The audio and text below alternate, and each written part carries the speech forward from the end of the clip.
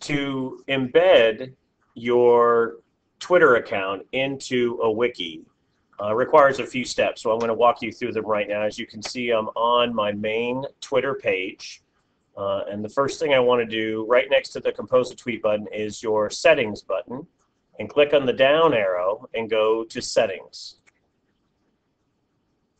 Now, on the left-hand side at the bottom, you'll see one of the choices is a widget. Remember, a widget is a small program that allows you to add something special into your wiki. So we're going to create one here by clicking on it. And it says here, widgets, create and manage your widgets. I'm going to create now. And it's going to bring up your page, and this is what it looks like. And here you can kind of manipulate it, what kind of color you want. Do you want it light? Would you like it dark? We're going to go with a default lighter color, but you can certainly play around with a lot of these features, but you don't need to. You're going to click at the end, Create Widget, and it is going to give you a code. You want to right-click, and copy that code.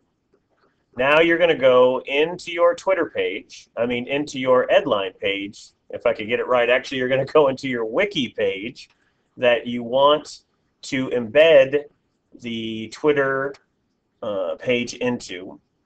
And I've got it right here on this page, and we're going to go to Embed a Widget. In this case, as you look through all the choices, you're not going to see one that says Twitter. You do see one that says social, but do not choose that one. If you do, I'll click on it, and you'll see you have other choices.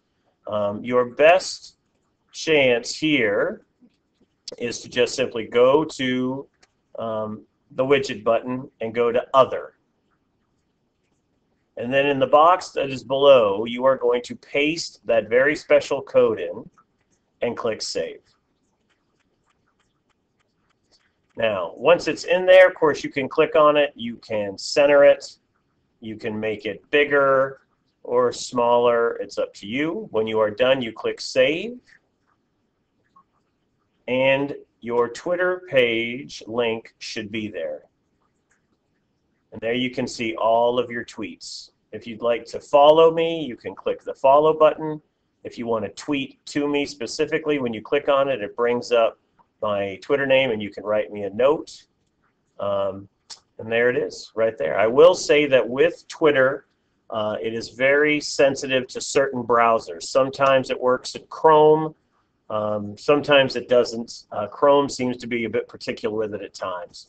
But that is the basics of how you embed your Twitter feed into a wiki.